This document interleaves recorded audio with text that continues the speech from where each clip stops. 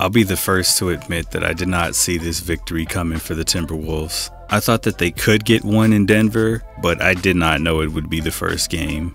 Anthony Edwards came to play. At first, the Timberwolves got out to an early lead, and it looked like they were going to run away with it. Then Denver got back into it. I figured once that happened during the game, then Denver would take over, and it really seemed that way up until about maybe a minute and a half left, when Anthony Edwards was hitting some clutch buckets.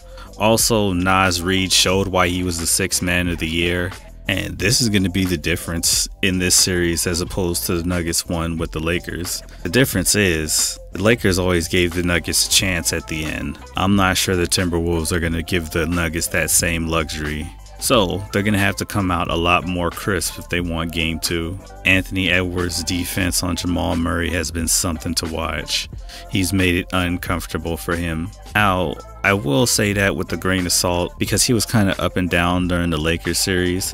His poor shooting performances were really covered by the fact that the Nuggets were coming back in other ways, and then also he hit the game winners, so people tend to forget that his percentages weren't the best during that series. A little bit of a surprising result, but on the game 2.